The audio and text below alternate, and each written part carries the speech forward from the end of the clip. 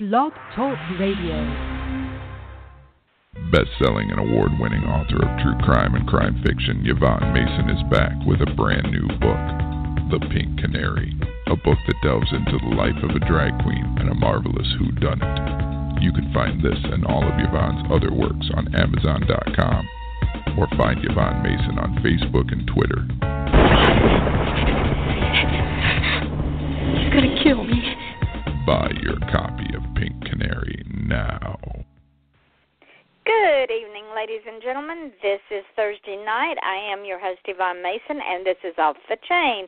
And, of course, that was a piece of shameless promotion. My good friend and ad man, Chris Dunham, does all my ads for my books, and, as you see, he does a marvelous job. That particular book, The Pink Canary, is a comedy whodunit, which takes place down in one of my favorite cities in the entire world, Key West. And it is about a drag queen who is also a private investigator who gets caught up in a murder, and the murder happens behind her club, the Pink Canary. One of my really, really good friends, Peter Fundura, is in the book as Penelope, who is the comic relief in the book, and then a very, very wonderful, wonderful friend of mine who I happened to come across when I was working on the book and looking to make sure the culture of the book was correct, Vicki Lane. She was a premier drag queen in New York and in Canada, and she is the one that led me through the maze of the drag queen culture and the do's and don'ts and etiquette and procedures and all the things that these drag queens do to get ready to perform. And I'm going to tell you what, they got a lot more courage than I do, because I can barely take 5 minutes to get dressed to go out. They take 8 hours to get dressed to perform under hot lights. So read The Pink Canary. Vicki is also in the book. Read The Pink Canary and prepare to laugh yourself silly. On that note, I want to welcome a new sponsor to the show. Her name is author Diane Moat, and she has a great new children's adventure to tell us about. Pepper Neely Pet Sits Magical Animals. I can't talk tonight, ladies and gentlemen. It's one of those nights. And in the first of the series, The Supernatural Pet Sitter, The Magic Thief, someone begins stealing the magic from Pepper's animal friends. She has to find the magic thief before the magic thief finds her. The Supernatural Pet Sitter by Diane Moat is available on Amazon as an ebook or paperback. So plan ahead so you can entertain your kids on a long car trip or rainy summer day. Again, the Supernatural Pet Sitter by Diane Moat on Amazon. Reach out and get it today. Now, ladies and gentlemen, as y'all know, I am so grateful for every guest that I have on my show, for every listener that listens to the live show, as well as the archives and all the podcasts that I put up. And I like to keep y'all informed of where we are. We have now passed the 8,000 mark. We are at 8,700 plus listeners. We're 88 plus. 8,800 plus, 8,800 plus listeners on that show. We are 1,200 short of the 10,000 listeners just on Blog Talk Radio. As you all know, when I put up all the podcasts and this show goes into archives, we have over 20,000 listeners in 65 plus countries. So all of my guests get the added advantage of being heard in places they probably would never be heard, of getting the exposure that is well-deserved, that they have earned, and that is important for them to grow their base. And I have to say, Australia, y'all still have the USA beat and listens on Blog Talk Radio. You guys rock. They are beating out the USA 3-1. They're 75% of the listener base. So I want to say a shout-out and a thank you to our friends down under for their continual support and listening of this show. So, ladies and gentlemen, tell your friends and relatives and complete strangers about this show. And if you want to be on this show, if you're an author, musician, an artist, you have a business, you have a platform, or you just want to chat for an hour, contact me on author-nancy-quinn@yahoo.com, and let's set up a show. We are booked now, ladies and gentlemen, through the end of the year. I am taking shows for the first quarter of next year. That's how busy we have been. And I cannot be tickled to death. I am only the facilitator. My guests and my listeners are the engineers that drive this train, and I so appreciate it. So on that note, I want to welcome a new guest who will not a new guest for long, because she hopefully will come back and visit us, because she has some exciting things to tell us, and we're not going to get through all of them tonight. Author Nancy Quinn joins us. And before I tell you about her bio, I have to say a big, huge thank you to her husband, who served our country for 30 years. He is a veteran, and I am privileged to be able to tell him thank you on this show. And thank Nancy for her sacrifice of loaning him to us for all those years. It is much, much, much appreciated by me. Nancy was born in Royal Oak, Michigan, but she has lived in many areas of our great country. She is an internationally known wildlife artist whose work is noted for its detail and accuracy, and she is the recipient of 2 World Wildlife Art Championship awards. Nancy has always had a love of animals and nature, so after college she worked as a conservation law enforcement duty officer for the state of Florida. She volunteered her spare time at wildlife rehabilitation centers, bringing their birds and reptiles into the schools to educate children of all ages. Over the years, Nancy has handled many domestic and exotic species, including, ladies and gentlemen, cougars, leopards, and tigers, and always had interesting stories to tell about her encounters with these beautiful wild animals. Upon leaving a suburban lifestyle in the metro Washington, D.C. area to live in rural Montana, Nancy discovered a new world of exciting and unusual adventures. So she was encouraged by her friends and family alike to write her first book titled Go West, Young Woman. Nancy now happily resides on a mountainside in Montana with her husband, her daughters, her dogs, and 2 horses, where she continues to paint and write about her experiences living in the still Wild West. And her tagline, ladies and gentlemen, which I just fell in love with when I read it, was from, I'm going to let you say it, Nancy, because I just went brain stupid. Oh, that's fine. From military wife to country life. There you go. I don't know where it went, but it just went. Sometimes that happens. Welcome to our show, and to one brain stupid host. No, I believe those thoughts go to the same place that the socks go to when you lose them in the dryer. How right you are. Now, Bill Cosby said that his thoughts when he turned 40, he would think about he needed to go get something, so he'd walk in a room to go get it. And he would forget what he was there for, so he would sit down, go back and sit down, and then he would remember it. So he knew where his thoughts went, in the seat of his pants. so welcome to our show, from military wife to country life. I'll get my tongue untwisted in a minute. I am just so tickled you were here. I was reading about you, and I'm going, God, I can't wait to get this woman on my show, because her love, not just of life in general, but your love of the arts and of wildlife and all the adventures and misadventures. How in the world did you get from D.C. to Florida to all points in between? Did it start as a young girl? How did you get here? Well, it actually wasn't my dream. It was my husband's dream. As a young man, he came out to western Montana and traveled in different parts of the state and fell in love with it. So later, when we were getting ready to retire, he said, I'd really like to move to Montana. I wasn't really sure. But when we made the plans, we went out here on a trip. I toured different parts of the state, and I have to admit that I fell in love with it too. It has amazing beauty.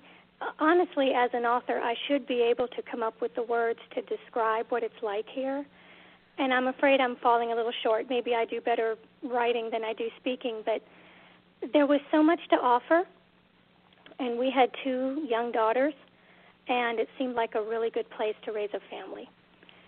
So I agreed to do it, and we made some plans and loaded up all of our things over time, and basically kind of in our own little style of covered wagon, which was a Ford truck and a tarp on the back of our trailer, we headed on west. Well, let me ask you something. As a child, did you have a desire to be a writer or an artist, or was it something that evolved over time as you were growing up? Oh, I think it definitely evolved over time. When I was young, my dream actually was to be a vocalist and win a Grammy Award. Wow. That's a good dream. Yeah. What changed?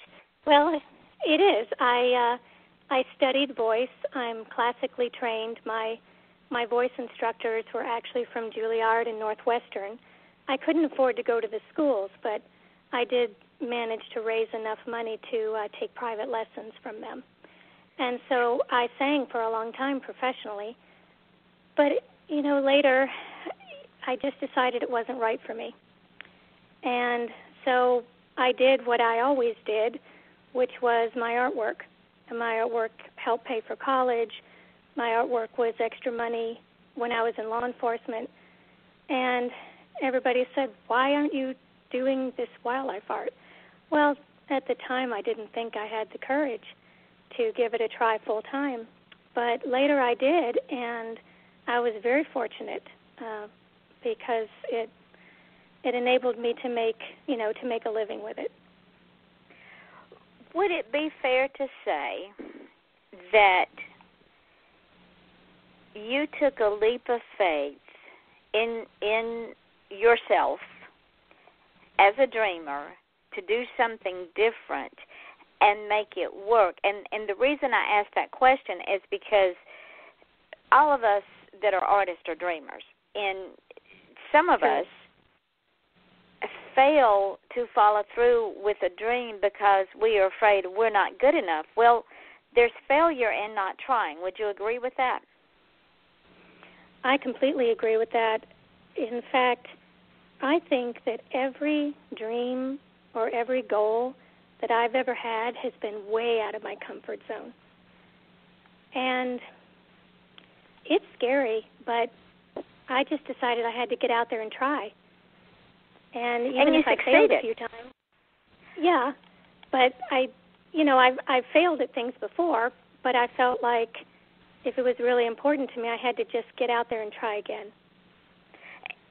And maybe you didn't fail because you tried it. And the reason I use that analogy is because my brother is challenged, and he believes he can do anything. And to him, failure is never an option. And to him, failure is not at least getting out and trying. Because when you try, you succeeded because you went out and did it. You don't know that you can't do it if you don't at least go out and make an effort. Well, you're right. It doesn't necessarily, regardless of the outcome, it is successful when you get out there and try. So you're correct. I do agree with you. Now, you had an influence on you or in your life that you lost at an early age, but I firmly believe, after reading all that I've read about you, that influence has carried you through. Would you like to expound on the influence in your life? Well, there have been many, but I suppose the most important one was my father. I don't really remember him very well because he died in a car accident when I was very young. I was 6. But he was a very well-known and respected artist. His artwork was different from mine. I I basically focus on wildlife. But he was very well loved. He did a lot of charity work, did a lot of work with children's issues, and I think that his talent and his abilities were probably just passed down through me. I really think I inherited them. I'm not formally trained as an artist. Wasn't even sure if I could really make a living at it at the time, but there was just always something inside of me that comes from him. And anytime I sit down to do any art, I actually have a self-portrait that he drew of himself as a young man, and it hangs on the wall above my drafting board. Doesn't get any better inspiration than that, my dear. That is a beautiful story. Because he's always watching. He's always watching over you now. I like to think so. I miss him terribly. Everyone tells me that I am so much like him, and yet, as the years pass, my memories of him fade just because, I was so young. Well, let's back up a little bit to your transformation from the and we talked about this briefly because I can just see in my mind's eye this transformation and move. Now, ladies and gentlemen, this young woman is living in D.C., the hub of our nation's politics. It's busy. It's 24/7. It's concrete and asphalt and blaring horns and traffic through the nose and history and everything under the sun. And they go across country to Montana, which I'm sure some people think still don't have indoor plumbing and electricity. But you'd be surprised. I hear a lot of that. It's wild. It's not yet perverted by civilization as we know it, and in a lot of areas, I'm sure. It's nature at her most beautiful bloom. I'm sure there's not a lot of smog and pollution, and you live on the side of a mountain. What kind of culture shock? Because I'm sure the grocery store is not right down the street. So what kind of culture shock was that for you, going from there's a 7-Eleven on every corner and constant traffic and noise and movement to calm and quiet and skies at night where you can see the stars? Well, everything you just said is completely true, and that's really one of the reasons why we decided to leave D.C. We wanted a lifestyle that was a little calmer, a little quieter. I actually love the city and lived most of my life in them, places like Jacksonville, Florida, and Miami, and Detroit, and, of course, Washington, D.C. It has so much to offer. But, after September 11th happened and our lives changed so dramatically, we just decided we wanted to step out from all of it and try something new and live a little more peacefully. And with my work, I've always been attracted to the wild and the outdoors, and I actually feel more comfortable there. Of course, I really miss my good restaurants, and I miss a lot of the shopping and the theater and different things like that. But, there's a trade-off no matter where you live. And that's true. We do have, every night, we have the most stunning and beautiful sunsets that you can ever imagine. I write about them in the book.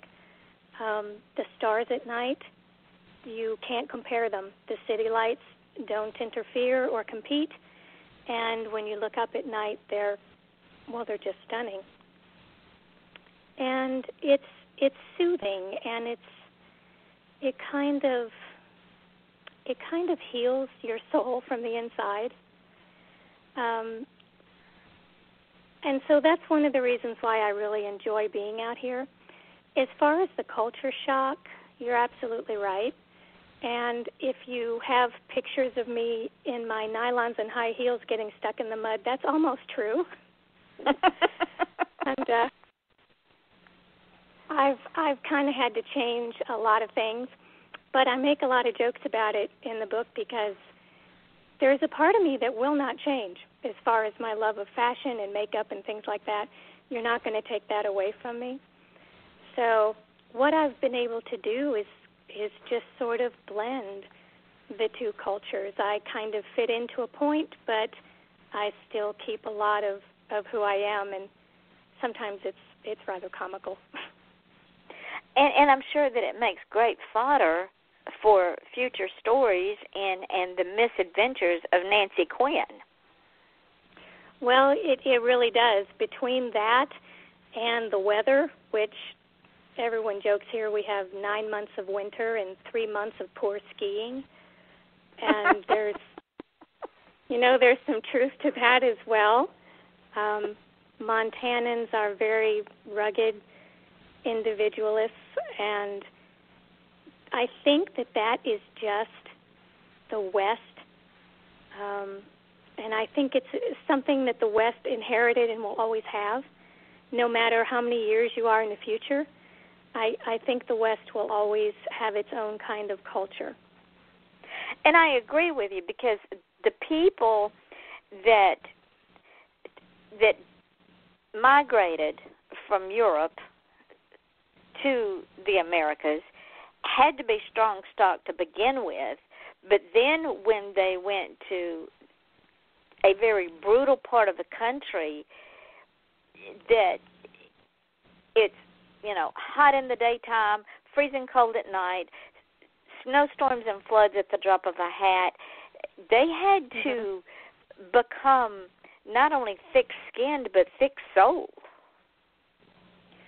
Well, you do, because you have to have that mindset that no matter what you get into, especially in rural life, no matter what you get into, that you can face it, that you can accomplish it, that you can overcome it, that you can do it. It's not for the faint of heart. Definitely not. Now, you were involved in this is going to segue into where you live now. You were involved with wildlife, with lions and not lions, but tigers and coyotes and cougars, birds of prey, while you were in law enforcement. Did that, and ladies and gentlemen, she handled these animals. She took them to school. She educated people about these animals. Did that prepare you better for when you moved to Montana and you have cougars that roam the mountainside and come to visit you? We do, and I have to tell you, if you move to Montana, you really need to rethink the idea of having a swing in their yard, because they are cougar magnets. Really? I don't know why they like the swing so much, but they just do. Maybe they're just cats at heart. But, yes, I think being able to see those kinds of animals and have handled them on a fairly regular basis, I don't think I was nearly as intimidated, seeing them out in the wild. So I've handled them in captivity. I wouldn't certainly try to handle a wild cougar, but I have enough information to respect them and to keep it all in perspective. And that brings me, just briefly, I want to touch on the young woman, I don't know if you heard, down in West Palm that walked into a cage of a cat and was attacked by the cat because she didn't take the precautions she needed to protect herself, she didn't make sure the cat was in his night area before she walked in there. To me, that was foolishness because she didn't think it through and she knew better. That would be something a novice would do. I've heard those kinds of stories before. I've also heard the kind of stories where people think that, well, I have some type of a connection to this animal and it won't hurt me, or even the people who were actually permitted to have cougars as personal pets. After a while, when it gets big, it's still a wild animal. Even if you raise it, it's still a wild animal. It will always revert to its wild instincts. And anytime I handled any type of wild animal, I don't care if someone raised it or not, or if it's in a private zoo or not, I had a high respect and regard for the fact that it was wild, and I knew what kinds of risks I was taking. So you're very careful to make sure your risks are on the lowest level of the scale possible. When I handled the tiger, I actually, it was, a handler was there with me. And the few times I've been and handled the cougars, somebody was always standing by. I actually got pinned onto the wall with one that was, luckily, it was very young, and it was just playing with me. But had it not been, it could have been a very serious problem. And you learn very quickly to have a great respect for them. They might be cute, but they are not pets. No, they are wild, and they, like you say, they behave like they're if they're in the wild, because that's the only way they survive. Well, sure, and even if they're in captivity, there is an element of frustration there, even if they've been raised in captivity, and so they will always revert to their natural instincts. Wild animals they're beautiful, but they are very unpredictable, and I always handled them with a lot of respect. There's no bravado over here from me. Respect the wildlife, ladies and gentlemen. Don't go trying to catch them. Now, you also have 2 horses, and one of them is a camera hog. Oh, you must be talking about our Wilson. Yes. Yes, Wilson. I just did my first video with him, and it's only been released a few days ago. And I'm telling you, he just stole the whole show. He's really fun. He's very friendly, and I don't know if I should spoil it or not. I would really like people to see it for themselves, but he has a habit. Tell them, because then they'll have to go over and see just how hilarious he is. Oh, okay. Well, in the book, I write about his habit of sticking his tongue out and just flapping it wildly in the breeze, and we always thought it was so funny.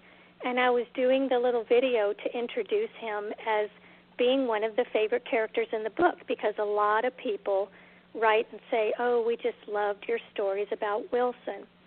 So when I did the video, the entire video, he's sticking his tongue out and he's flapping it around, and as I'm talking, and I just think he likes to have his picture taken, and I think he likes the attention. I think he's a big ham.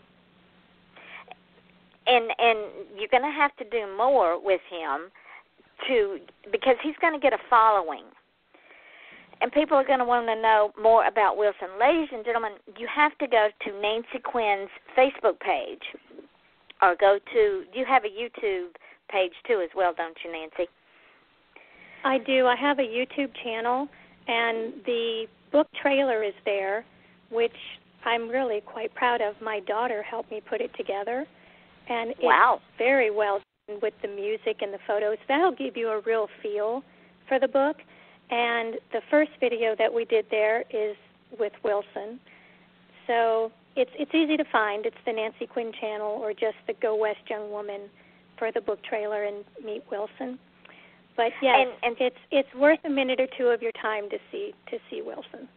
And you'll even if you're not a horse lover, you will fall in love with this horse because his personality will just wrap you up and put a bow on top of your head. That's how funny he is. He really thinks he's a comedian with 4 legs. He definitely does. Since we're on the subject of your book, the title of your book is Go West, Young Woman, and I love that title. What prompted you to write it? What is it about? And I know there's more coming. So first of all, why did you title it Go West, Young Woman? And what prompted you to write it? Well, the title actually was the very first chapter in the book. And it was the publisher who recommended that we make it the title of the book instead of just the first chapter. And the more I thought about that, I thought, that's really a great idea because it does encompass the whole idea, the whole premise of the book. And we chose a beautiful photograph that is taken from my front porch looking out over the mountains, and there's a rainbow coming down. And I love the rainbow because I think it represents hope, which is a theme in the book. And so I have to give credit to the publisher on choosing the title. As far as why I decided to write the book, I have always really admired authors. My whole life, I used to hold books in my hands and think, I wonder if I could ever do something like this. So when we came out here, and I finally thought that I had some really interesting stories to tell and share, something that would inspire people or even just entertain them, maybe even educate, but with humor, because I make a lot of mistakes in the book, and you can have a laugh at my expense, I don't mind. So a lot of people would come to me and say, well, what happened to you this week? And I would get emails of, have you seen any more animals? Or the stories began to be more popular. So I thought, well, maybe I can write them down. And like I said before, if I really want to try something, just step out of your comfort zone and give it a try. So I decided to write a book and become an author, and it took 2 years of writing the book, and then it took me about 1.5 years to find a publisher. During that time, because I've been in this business for a while now, during that time, did you ever want to give up? Oh, sure. Thank sure, I goodness thought, you did. well, I can't really do this. And then even the editing process was tedious and horrible, and I didn't think I could ever get through it. And there was mistakes, and sometimes I wasn't clear, and I had to rethink. And my husband also helps me edit, and he would shake his head and say, This doesn't make sense. You need to be more clear. So writing in itself is a skill, just like any other skill that you learn. And so I think that's probably why it took me so long to put the polish on the first book, because it was a skill I was still acquiring. And I'm still learning new things, and I'm still honing my skills, even with the second book I'm writing. And the second book, if I'm not mistaken, continues the misadventures of Nancy Quinn? It does. It's I would say about the next 5 years or so of our western frontier adventure here. We're a little more savvy, and we're not making the same greenhorn kinds of mistakes, but life continues to turn and twist and tumble, and you've got to find some of the humor in that. And so that's what the next book continues the story. Now let me ask you this. As an artist, when you went to Montana and you got to see this beautiful wildlife, and it's not just the four-legged wildlife. It's the beauty of the landscape with all of the different flowers and cactuses and different tones of sunlight and sunsets and sunrises and the different colors of the earth and how they mound up and just the different environment around you. Did that inspire you as an artist to draw and paint more than ever before? It does. It's right out my doorstep, and so it is all available to me. And we happen to be very fortunate to live in a migratory path, and so we see all kinds of animals all the time. And it's a blessing. So, yes, it does inspire me. Now, of course, I have to divide my time between writing and doing the artwork, so I'm kind of running two careers, even though they do overlap, because some of my illustrations I do put in the book, and I will be doing the same with the next book as well. And that was going to be my next question, is have you migrated these two beautiful crafts together to really showcase yourself? Because, Nancy, that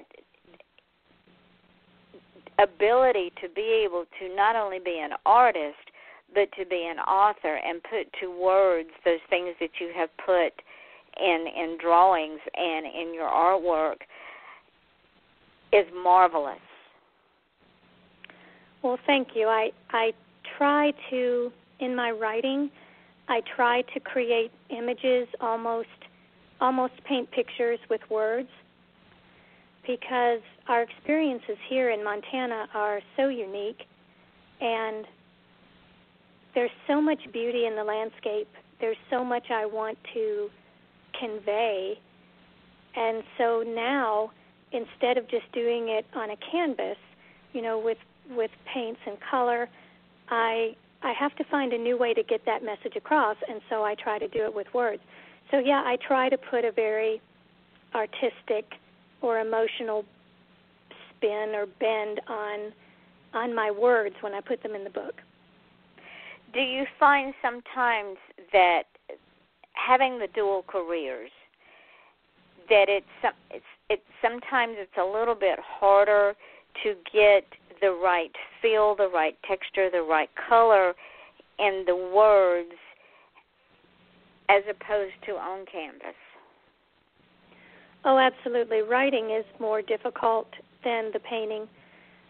I can mix all kinds of custom colors with my paints. I can create even the tiniest minimal shadows in my work with the pencil, but words are words. I can't really just go around creating my own words, and so I have to choose with what's there. It's the combination, and I think the feeling that you put behind them that makes them get your message across. And that is true, because a sunset is just a sunset to some people. But a sunset can be the most beautiful piece or masterpiece of God's handiwork to someone else, whether it's on canvas or whether it's in the setting of a book, depending, like you said, on the mastery of words they use to describe the sunset. Okay, the sunset. Well, yeah, we know the sun sets, but was the sun large? Was it orange? Were there pinks and yellows and greens? Were they vibrant? Were they pastels? You have to create that image that you already have on canvas. That's true, you do, and it takes quite a thought process to do it justice. And every night here, we have almost a new canvas, almost like a new watercolor painting in the sky.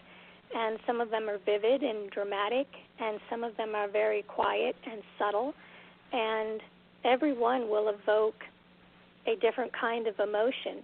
I look forward to them at the end of the day because it gives me a moment to kind of reflect on what happened during the day and the hope of a better tomorrow.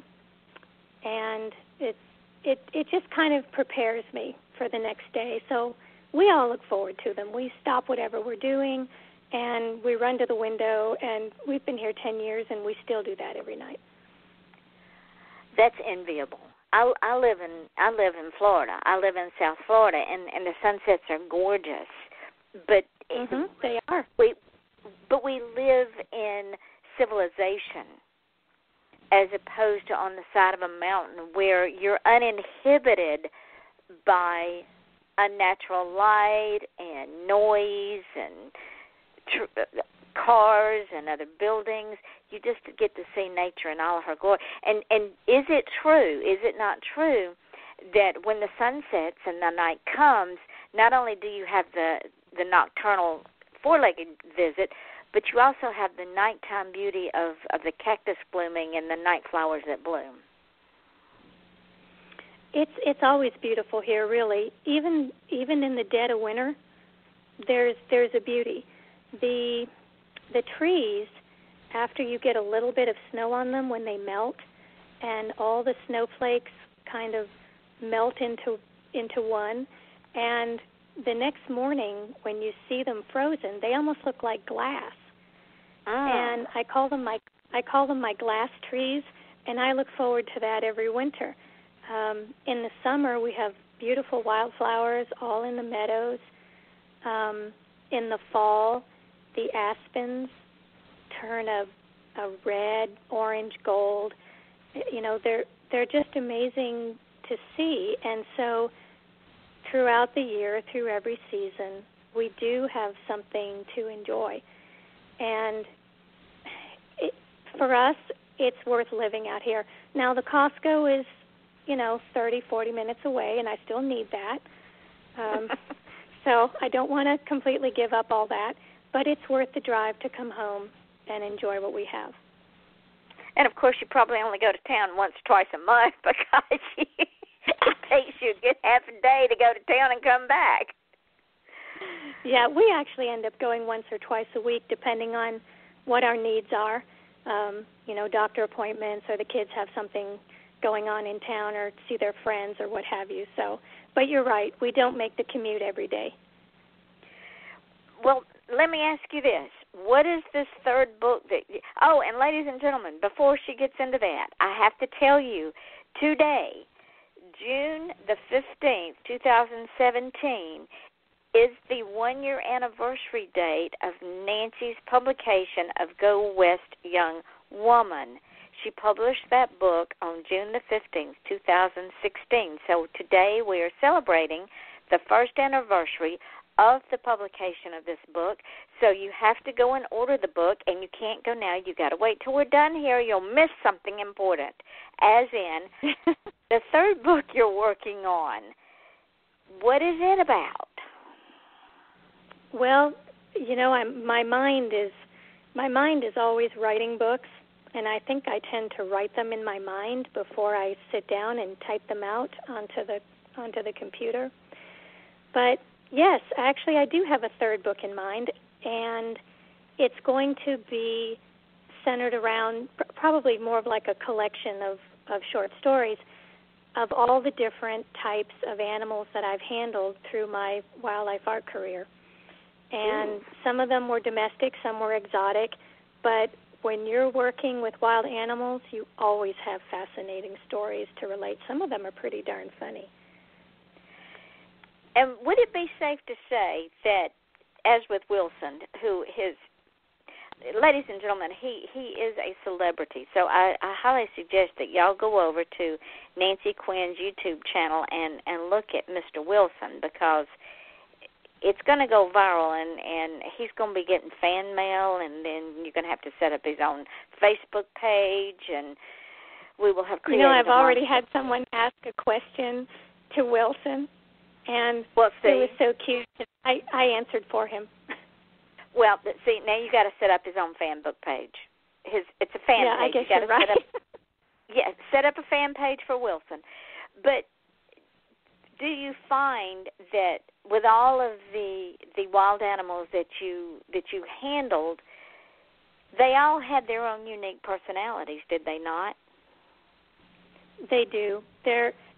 Any animal, whether it's wild or domestic or even the different birds of prey, any living thing has its own unique personality. And while there's some general behaviors in different species, I've still found that they're all unique. They're just like people. They all have their own ideas and feelings and reactions and behaviors. It's fascinating. I love working with animals. And the stories they could tell, if they could talk, they would probably tell us, you humans are so stupid. You want us to sing for our supper? Okay, then. You want us to perform? Yeah. Why don't you get out here and do it? I can just imagine. I some of the things that my horses saw, I don't even want to know. It's absolutely scary. Some of those. Well, they'll give you the look. You know, they're creatures of habit, and so you start trying to teach them new things or get them out of their habits, and you take one look on their face, and they're letting you know exactly how they feel. Absolutely. Even my little Maltese tries to tell me what to do. Oh, I know, and we have a lot of stories. Kobe, our dog, is another favorite in the book, and when you'll find all kinds of things about his personality and his thought processes and how he thinks and behaves, and yep, they're all unique. Well, believe it or not, we're going to be running out of time pretty soon. I told you this hour would fly by. Oh, you're right. It absolutely did. Ladies and gentlemen, this was Nancy's first time, and as with all my first-time guests, they get a little nervous, afraid they won't have enough to talk about. But y'all that have followed me from the beginning know that I know how to pull nuggets out and find interesting things to talk about, because that's what I do. Now, before we go, and before you tell folks where you can be found, and of course we'll talk about the book for a minute and tell them where they can go get it. Mm-hmm. If a young person came up to you and said, Miss Nancy, I have this love of animals, and I would like to be a conservationist, or I would like to work with wild animals and law enforcement, or I would like to work in a rehabilitation preserve with wild animals, how would I go about it? What would you tell someone to do that? Well, I think the first thing they need to decide is exactly what it is they want to physically do. If you want to handle animals, then I think going to volunteer at rehab centers is a great idea. And it's a good start because people there have plenty of experience, and they can sort of help you and teach you in that regard. If you want to do more active awareness education type work, then I suggest they might look into a club or like Sierra Club or Ducks Unlimited or something of that nature, to where they can get involved in that regard. I think it depends on what your personal goal is. But, you know, all of those places are going to have a basic respect for nature and conservation. So I would just suggest to them that they really think about where and how they want to make a difference.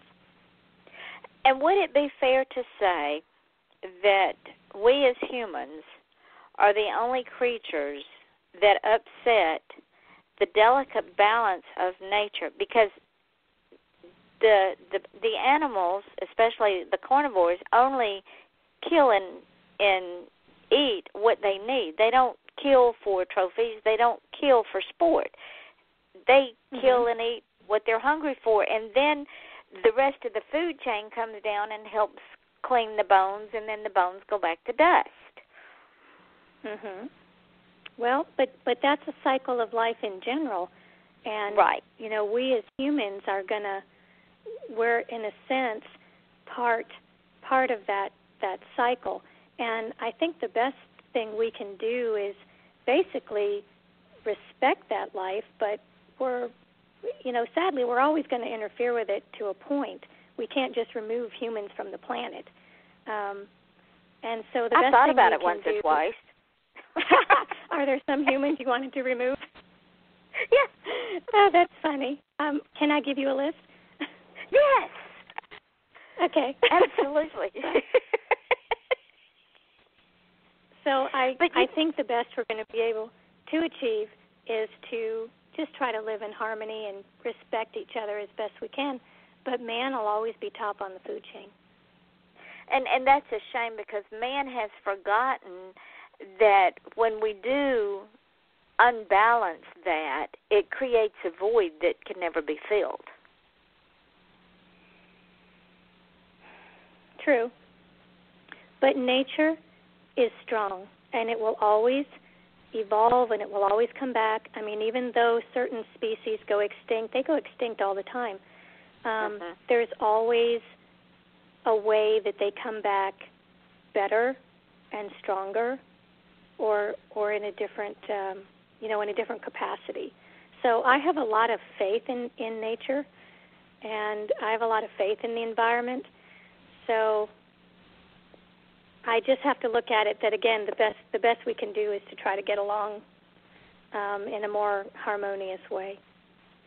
And with that being said, where can you be found? Well, let's see. I'm on Facebook, as you had mentioned, so I have a business page there, and I can be found on Twitter. Let's see. My books are on Amazon. They're in Barnes & Noble. In fact, I'm doing a series of book signings through Barnes & Noble. The publisher, Hellgate Press, currently has it on sale, so that might be a good place to pick up a paperback. Of course, Amazon has the ebook version as well. I'm pretty much everywhere, really. I shouldn't be that hard to find. Now, which Barnes & Noble are you going to be at? In Montana or across the country? Well, currently right now, I've just been staying in the state, so I've had a few of them here. I've been in Missoula. I'll be in Great Falls on the 24th. In July, I believe on the 15th, I'll be in Bozeman, Montana. I am looking at expanding to do more travel. I'm not quite sure when that will be, but for now, I'm just doing the local appearances within the state of Montana. So let me ask you this. When you get ready to release the second book, would you be willing to come back and visit with us for an hour, and we can launch the book here? I would love to launch the book there. In fact, I still have quite a bit of family in Florida, and I think it would be great to even be able to come to Florida and set up some series of book signings. Maybe we could even meet in person. But I would be very honored to. Wouldn't that be fun? But I'd be really honored to launch the book. Yes, that would be lots of fun. Show. Yeah. Yes. Yeah. So there you have it, ladies and gentlemen. See, it's not that difficult to get people to come back and talk to me. I just have to ask nicely. I get lots of things. Well, you're very easy to talk to, I have to say. I've enjoyed it thoroughly. I'm much obliged. Well, thank you. I am honored because I've learned a lot from you, and you've made me want to put Montana on my. See, the West is on my bucket list. Never thought about Montana, but now Montana is way up on my bucket list because. Oh well, now that I'm here, it's a must. See, you must come now. Absolutely, yes. Think of the fun we could have. Oh, honey, the place would never be the same. It probably wouldn't. We would have so much fun and create all kinds of problems, but that would be okay because it would be us. So, ladies and gentlemen, consider it another chapter in the book. Oh, yes, absolutely. So, ladies and gentlemen, as soon as we get done here, go on Amazon and pick up Nancy Quinn's book, Go West Young Woman, because there are 2 more that will be coming out, and you want to continue the saga with her. And she has agreed to come back and launch her 2nd book with us, and she'll have the title and everything by then, and we'll talk some more about her adventures, misadventures, and very interesting life, because we haven't even scratched the surface of the things that I wanted to talk to her about. And look up her artwork. Where can your artwork be found, Nancy? Well, probably the easiest would be to go to my website, which is quinnwildlifeart.com, and you can find most everything there. Is it for sale? Oh, yes. I've got lots of art for sale, note cards and I know where I'm going edition after the show. I'm going to Nancy's website and order some stuff. I can't wait. It'll be fun. I think you'll enjoy it. I think you'd be happy with. I'm very particular about how things are printed and put together, so you'd be happy with it. Absolutely. So, ladies and gentlemen, you heard it first here. Go to Nancy's website, go to her Facebook page, go to her YouTube channel, and look up Wilson. Maybe we can talk Nancy into getting Wilson his own fan page, because he is a celebrity now, and we can ask him questions. He can answer them. That will be lots of fun.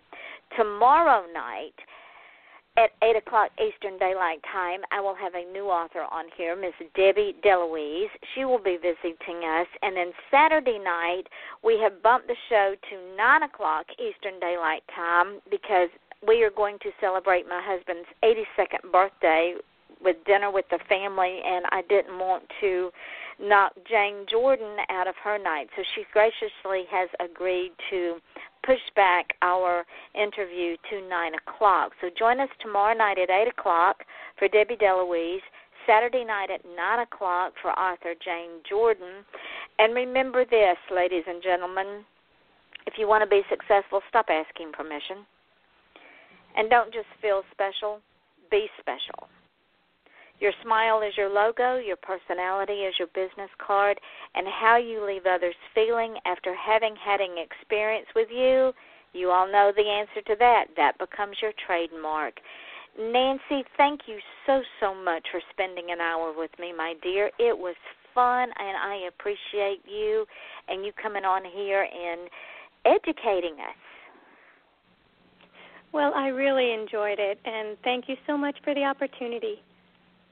Well, you're welcome, and I do expect you back, so you got to keep me in the loop and let me know when your 2nd book launches. And don't hang up after we go offline, because even though what we say will be up in archives, I've got some things I need to tell you for you to have some more exposure and my gift to you. So, ladies and gentlemen, tomorrow night, 8 o'clock, Eastern Daylight Time, author Debbie DeLuise. Saturday night, 9 o'clock, Eastern Daylight Time, author Jane Jordan.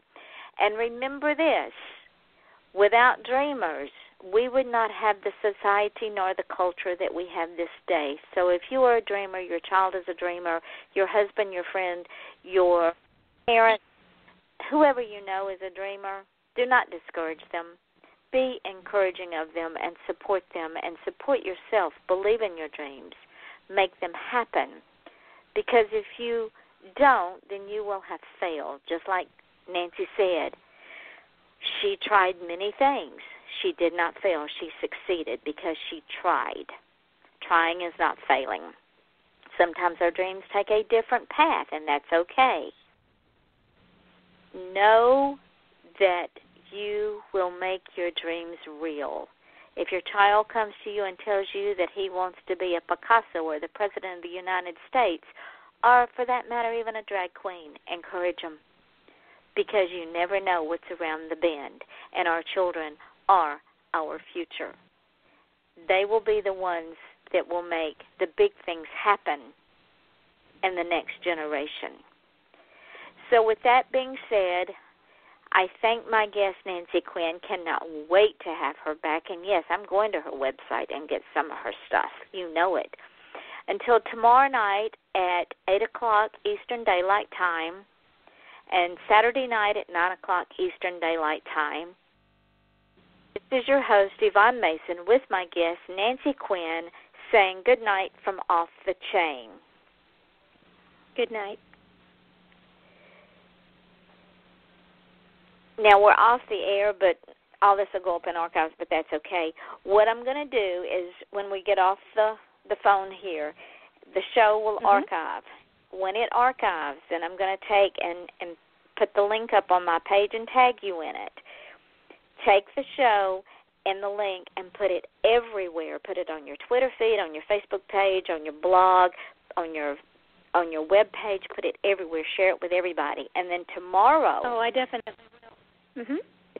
Tomorrow, I will put the show up on Podcast Garden, Spreaker, Mixcloud, and SoundCloud. And I will, once it gets loaded up, I'll put the link on my page again and tag you in it. And again, take those links and use them because this show is heard on those 5 podcasts, plus iTunes, YouTube, FM.com, TuneIn Radio, and Stitcher. And Stitcher is heard on Sirius Radio. Wow. So I'm not kidding when I say we're heard in over 65 countries. That's just wonderful. Honestly, I can see why your show is growing in popularity because you're just so genuine and friendly and easy to talk to, and I have no doubt that your guests aren't, lined up all the way through next year because you made it very easy on me, and I truly appreciate that. Well, sweetheart, you are most welcome, and you have made my day. You have made my week. I'm glad. Because that when I first started this many, many years ago, when I first started in public life, I've been in public life since I was 5 years old because I worked for my father. But my goal and my dream was to always treat people like I wanted to be treated. And when I stepped out of my comfort zone, I used to fake it until I made it because I really wasn't sure about things or how I was going to look with egg on my face, and I never wanted to put anybody in that position. So I watched a lot of Johnny Carson growing up, and I watched how he treated his guest, and within 2 seconds from the time a new person sat in the chair, it was like they had known Johnny all of their life. And it was the way he made them feel. Well, it's a wonderful gift. Yeah, it's a wonderful gift, and you have honed it into a skill, and you use it very well. So thank you on behalf of everybody, not just me, but I think I can speak for everyone else who's been on the show, too. Well, thank you, sweetheart, and I can't wait to bring you back. So let's shoot for I'm after the first excited about it, yeah. I am, and after all the trepidation. I know, but just think now, I've really got something to look forward to, and now that I've had the experience, it'll be easier next time. I might even do a better job. Oh, honey, you did a perfect job. You enlightened us. You did. You enlightened us. You made me see Montana in a different light. I mean, yeah, I've seen pictures and I've seen movies being made, but I'm not always sure they're made in the place they say they're made in. But you make me want to visit Montana. Well, good. We have cowboys and cattle and carnivores, but there's a lot to offer here. And you're right. I think people think of it as kind of backwards, and in some ways it is, but the other things make up for it. And if it is backwards, that's fine. We still need that untameness of our country. We do, and I'm not seeing a rush of development here in Montana. I don't know if there ever will be. I honestly think the weather keeps a lot of people away. But like I said, there's a certain beauty here. There's a certain rhythm of life here, and at least for now, it's working really well for us. And I just wanted to share all that in the book. That's why I wrote it. Everybody seemed to enjoy the stories, and so I thought I'd get out there and give it a try. Well, I can't wait to continue the saga. So hurry up, child. Get it published. Let's get you back on. Well, is the link going to be up tonight? Because I'll actually do a posting about it if it is. It will be up in about 30 minutes or so. Because as soon as once we hang up, it'll start going up into archives, and it takes a minute for it to get loaded up. And as soon as it hits archives, because I leave the site up, because then I download it so I can upload it to the other podcast. And as soon as it goes green and tells me that it's up, I'm going to shoot it over to my Facebook page and tag you right in it. So, yeah, you will see it in about 30 minutes or so. Oh, I understand. Okay, well, I will keep a lookout for that. And a great big thank you, and I would give you a hug if I could. So just have a hug from the phone. I would hug you right back, too. Thank you, darling. And please tell your husband thank you for his service. I will be happy to tell him that for you, yes. And just let me know, and we will talk later. Okay, well, have a good night. Thank you for everything. You're welcome, sweetheart. Thank you, and good night. Bye-bye. Bye-bye.